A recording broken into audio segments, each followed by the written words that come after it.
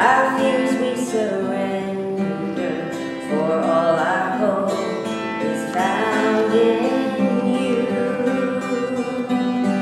On your word we stand, you're faithful to the end.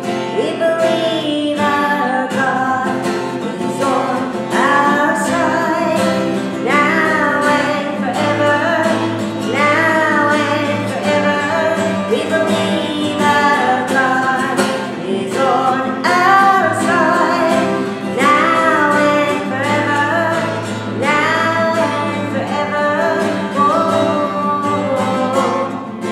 Whoa, whoa, he's on our side, he's on our side. Whoa, he's on our side. Here in your presence we find the strength to live by faith. Through trials and failures, we know there's power in your name. On your word we stand, you're faithful to the end.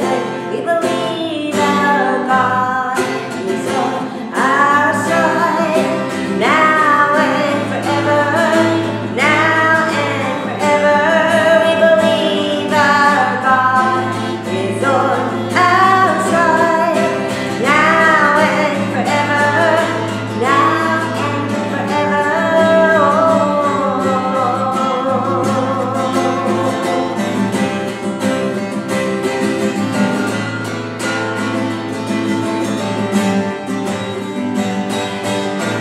Your love remains, God, you have made a way. We are forever saved. Your love won't change, God, you will stay the same. Your will forever reign. We believe our God is on our side, now and forever, now and forever. We believe our God is on our side, now and forever, now and forever.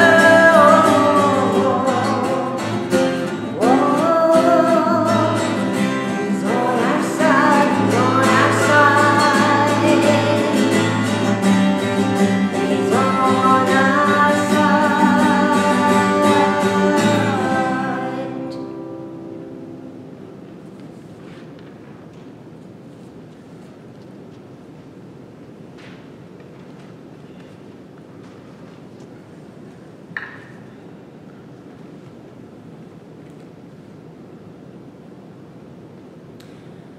Good morning and welcome to worship this morning. It is good for us to gather together to hear God's word and be reminded of the fellowship that we share as members of the body of Christ. I have to tell you, it's a little sad that we are not together in person this day. It is youth-led worship weekend, as you can see from the screen behind me. And before we begin, I want to give a quick shout out to the youth who had prepared to be here in person this morning to lead us all in worship. And some of them you will still see in some shape or form this morning. Those who had planned on joining us and leading us were Rosalie Brunner, Lauren Grabowski, Emma Lutz, Paige McKim, Ryan Noyes, Audra Stein, Chase Templeton, Natalie Urand, Hannah Winchester, Josie Witters, and Tyler Janovic. So a special thank you to you all because you had planned on being here. There were things you were going to do to lead us together in worship. So thank you for being willing to do that. It is still good for us to be together in this way, and we are hopeful for drier weather next week.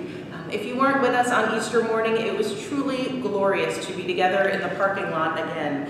You could feel the energy and the reconnection after not being able to worship together in the same space. So we hope that you'll join us. We know that in the parking lot isn't the same as in the sanctuary, but the connections that we have are still the same no matter where we gather. So we hope to see you next week at 10 a.m. in the parking lot. Bring chairs and blankets and wear masks, please. Other announcements for our Trinity family include the blood drive. There is one on April 14th at St. Francis from 12 to 7 p.m. There is a critical shortage right now, so if that is a gift that you are able to safely give at this time, you can sign up on the Miller Keystone website, or if you have Karen Moyer's email address, you can reach out to her to schedule an appointment. The Well continues to meet at home, and you are still able to order Douglas fir seedlings at $2 a piece. They will be available for pickup beginning Sunday, April 18th, and there are more details in the newsletter about those. It's about time to sign up for summer camp, and if you are signing your kids up for Bear Creek, please give us a call at the church. Check with Chris Kennedy for that discount code. She has that if you are registering your kiddos for camp this summer. Attention recent retirees, retirement from regular employment is a big deal and your Trinity family wants to celebrate this important moment with you. Vicar Scott is planning a celebration of retirement and redirection in vocation. A ceremony is part of our Sunday worship on Sunday, May 9th. So if you retired anytime in 2020 or will be retiring by June 30th of this year, please reach out to Vicar Scott to be included in that ceremony and that celebration. Weekly Bible study resumes this Tuesday on Zoom at 7 p.m. And a reminder to the youth that Sunday school and Fundoshi do not meet this week. Fundoshi's up next week and the week after, but in case you were curious about that.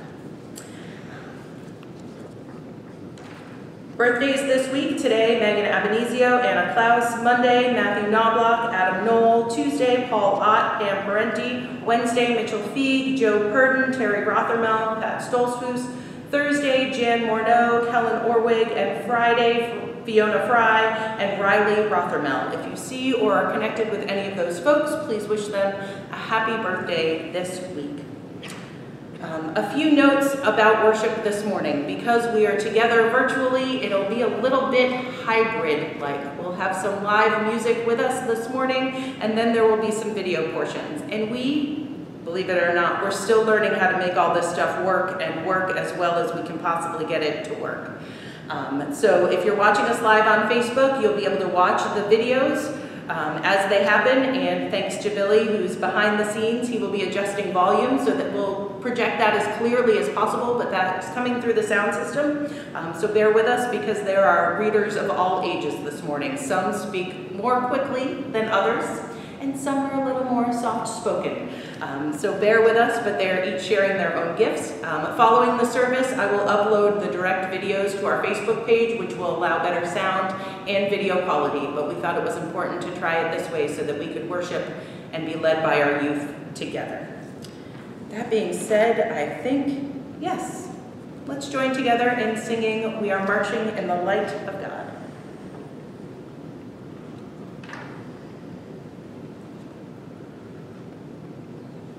Good morning, friends. So "We Are Marching in the Light of God" is very simple to sing. We sing, "We are marching in the light of God, we are marching in the light of God. We are marching, oh, we are marching in the light of God." And then we will shout out the different verses as we sing them. So here we go.